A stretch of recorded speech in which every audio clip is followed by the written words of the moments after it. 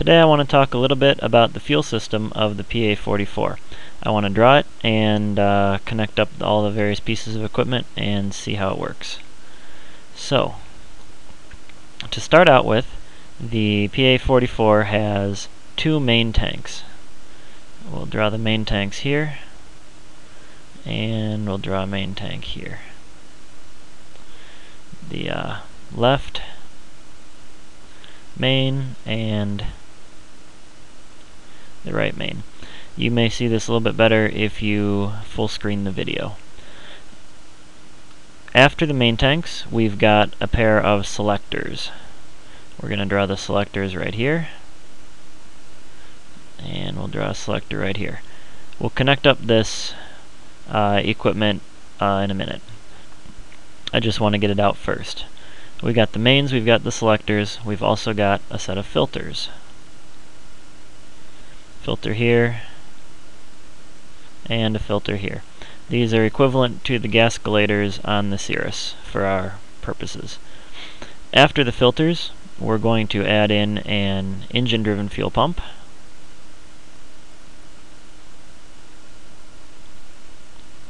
No, we're not. We're gonna add in an auxiliary pump. We need one of those too.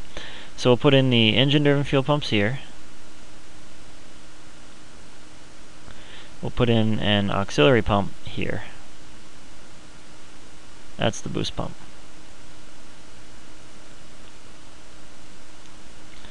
We've got boost pumps, we've got engine-driven fuel pumps, and then we're going to need the engine itself. And we'll put the engine itself right here, left engine, and here we'll put the right engine. So now we've got the main tanks, we've got the selectors, the filters, the auxiliary boost pumps, the engine-driven fuel pumps, and the engines themselves. What we're going to do now is we're going to start connecting these up. Fuel flows from the main tanks to the selectors, from the selector to the filter, filters to the auxiliary boost pumps.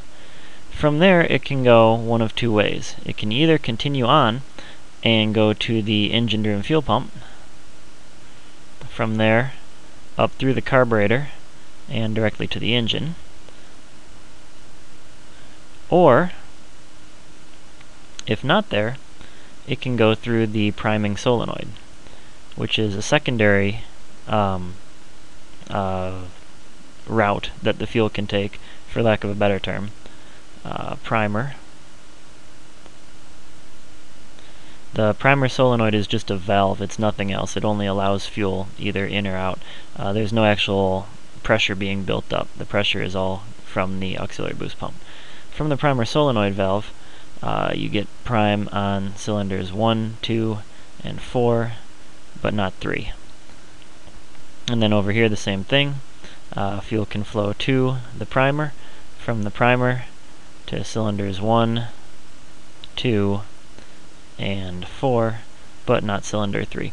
Cylinder 3 is used for manifold pressure reading, which is why we don't prime cylinder 3. Alright, let's see. We need to put in the crossfeed. Crossfeed, we're going to do that in blue, and the crossfeed is going to look something like this. We'll draw the crossfeed line coming from here, and we'll draw the other, I'll do that in a different color. We'll draw the other crossfeed line coming from here.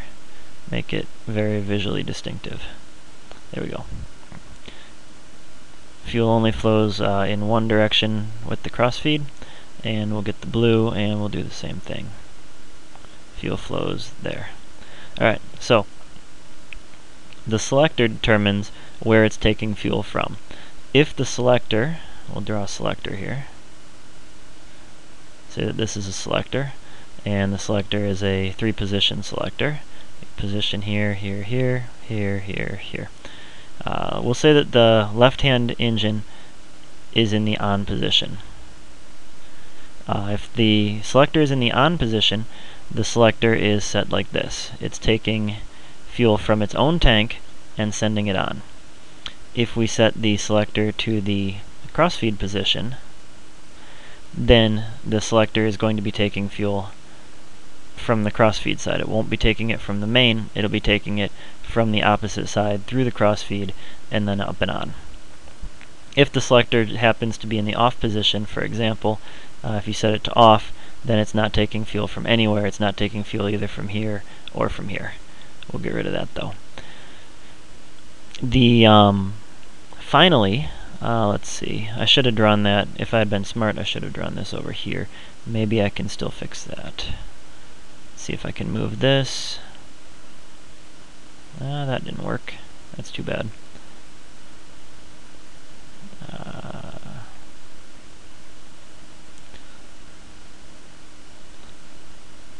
There we go. Okay, that worked. The reason I did that was because the heater also needs to be in here. We need to have a heater.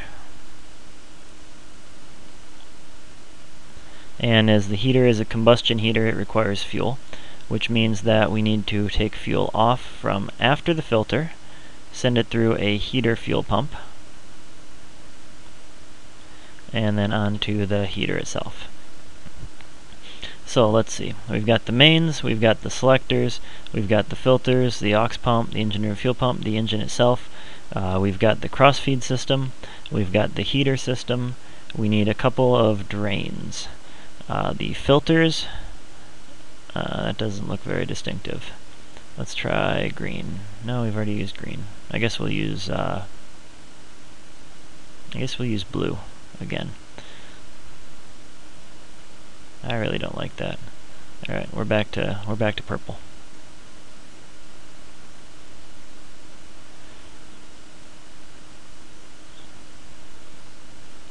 All right, what we've drawn here is we've drawn two drains. And these are the drains which are underneath the baggage compartment door. They drain from the filters. That's the only place that they drain from. Finally, we can get some vents. The right main is vented, and the left main is vented, and that's to prevent vacuum lock in the fuel system. So there's the PA-44 fuel system. We've got the mains, which are vented. We've got the selectors. We've got the cross-feed system. We've got the filters with their associated drains. We've got the heater fuel pump, the heater itself. We've got the two auxiliary boost pumps. We've got the engine room fuel pump. We've got the engine itself. We've also got a takeoff from here to the primer solenoid valve and the primers themselves. And that is the PA-44 fuel system.